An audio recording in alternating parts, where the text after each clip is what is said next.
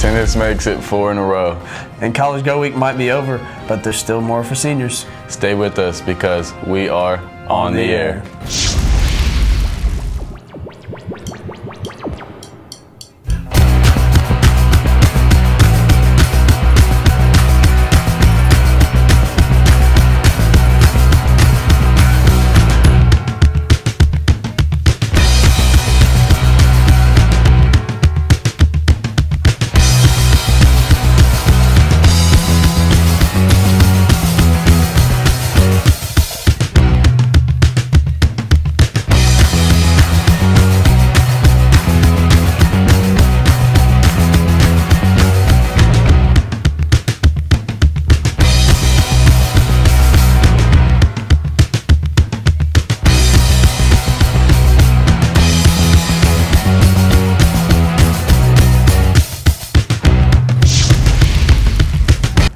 I'm Aquaberry Blast. I'm Peach Panther. We kick things off today with the championship.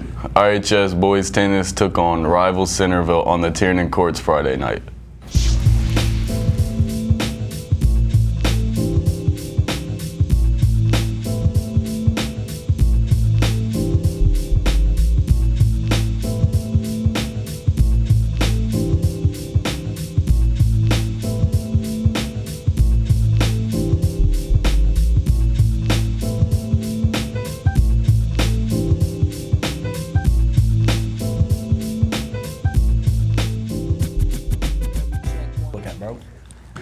The Red Devils swept the Bulldogs 5-0 for their 4th straight sectional title. Next up for RHS is a meeting with Newcastle on Tuesday night in the first round of the regional, again on the Tiernan courts. The winner moves on to the regional final against Franklin County or Batesville on Wednesday night. Both matches start at 4:30 p.m. Seniors, if you haven't taken the SAT yet, time's running out, and this week you can get some help. RHS counselors will be helping sign up students for SAT in November today in the library during 5th, 6th, and 7th periods. See your counselor for a pass. Now let's take a look at the rest of the announcements. Another chance that we can fund, and seniors still have the chance to visit some area colleges. If you didn't make it this weekend, you have one more chance to save the beaver skeleton of Dennis Hall in the Joseph Moore Museum breakout game. It will run again this Saturday. You can go by yourself and get placed in a group or take a group of 8. You have 60 minutes to crack codes, find clues, solve puzzles, and save the world's most complete giant beaver skeleton before it becomes toast. You can sign up online and get more information. Just follow the link on our RHS Radio TV Facebook page.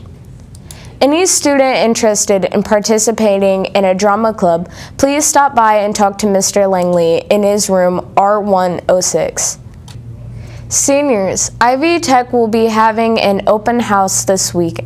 You can take a tour of their buildings, meet professors, find out more about their programs, and enjoy free pizza, all on Wednesday night from 4:30 to 8 p.m.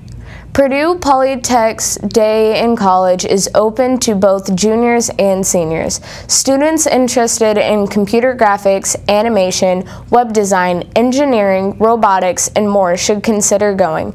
If you think you'd like to attend, you must be on a track to graduate with a Core 40 diploma.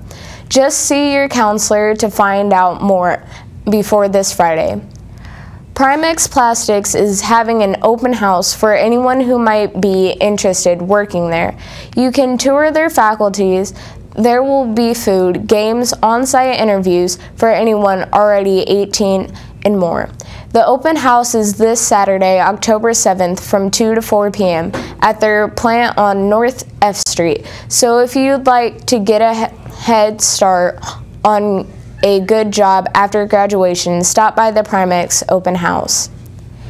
In our final announcement, today, the first meeting of the Creative Writing Club will be this Wednesday, October 4th in Miss Winter's room, L109. If you have questions, see Miss Winter or Miss Fulvey. That's your announcements. I'm Joey Coble. More weekend action in today's Red Devil Sports Report. That's right.